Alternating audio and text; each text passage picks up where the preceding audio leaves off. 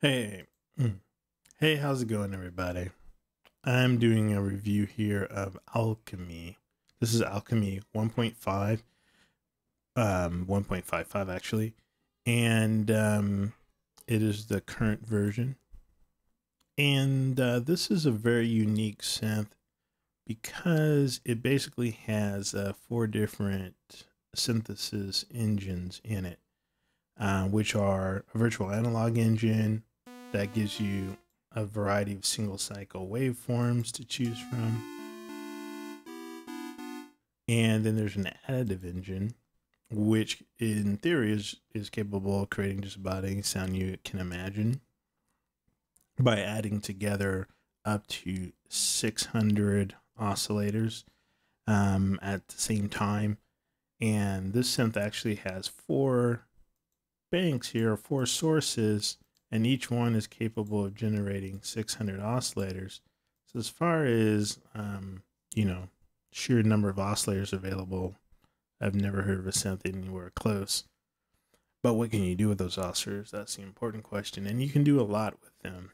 And we might get into that a little bit. But then we also have the spectral engine, which basically allows you to take a picture, or to change sound into a picture and manipulate that picture using a brush, using your mouse, but using like drawing tools and things like that.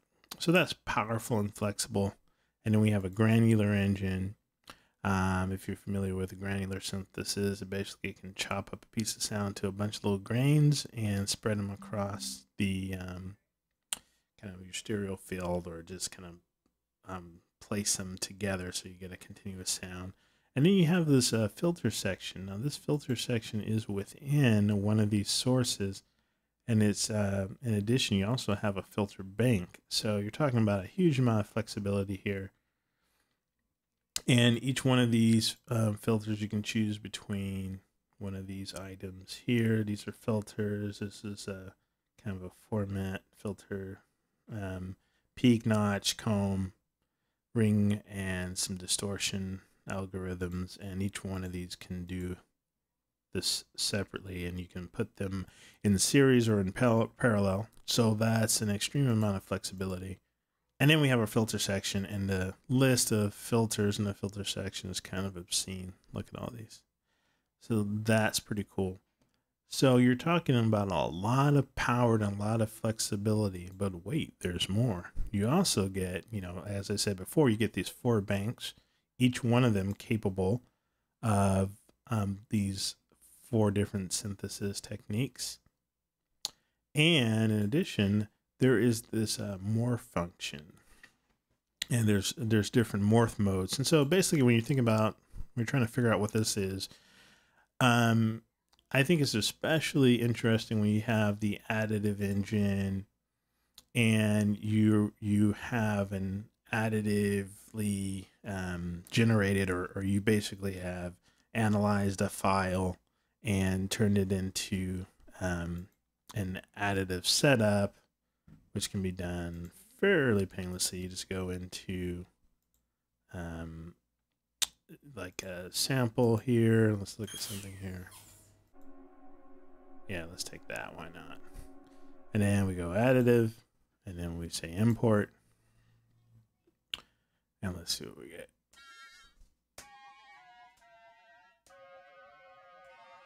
So basically, we're recreating this sound with a whole bunch of sine waves. And that sounds a little bit crazed out. If you take some more time, you can usually get some, yeah, that sounds closer. Anyway, so you can take this sound, and then I could go into B here, and I could load up something different. Let's see what we got. No, we're going to import something actually, and let's see what we get. Let's try like something like this. Excellent. This is perfect. So we're going to import that. And now let's say we want to morph. We can go morph linear, I believe. Oh, here we go. Let's try that. Let's see what it does. So now we're morphed into this drone, and then we're into this thing here. So you can morph between two different sounds, and this can, of course, can be automated.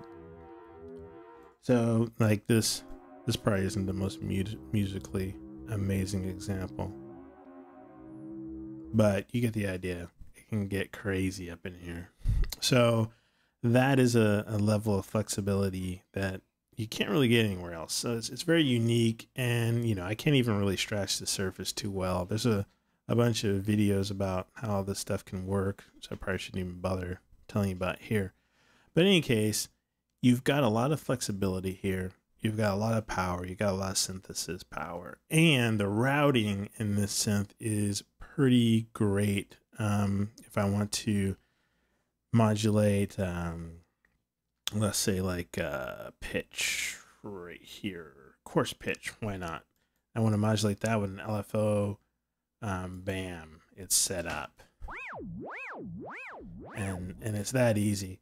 And that's a big deal for me because I like to make my own sounds, and I don't want to have to dig through a bunch of menus and do a bunch of crazy, you know, jumping jacks and hula hoops in order to get something routed.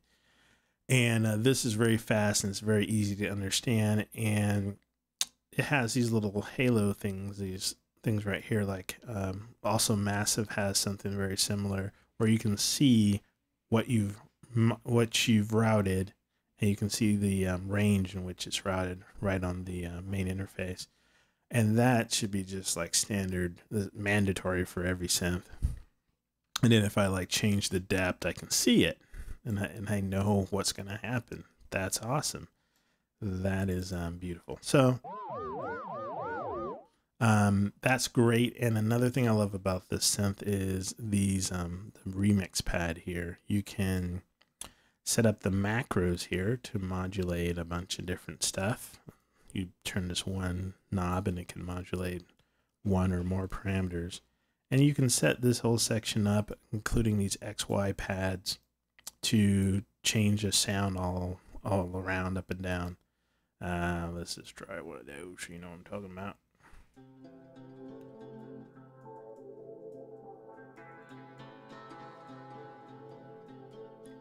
If you, back in the day, it was not that long ago, but if you ever heard of a Core had a similar sort of a thing.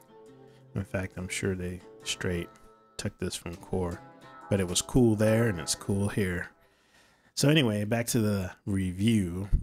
This synth is extraordinarily powerful and easy to program, which is not something you necessarily find all the time. So that's a big deal. And it has this very nice and convenient remix pad. I've mapped the pads to like some controllers on my keyboard, so it's very easy for me to move that junk around. And it remembers those assignments, so it's always down to be controlled.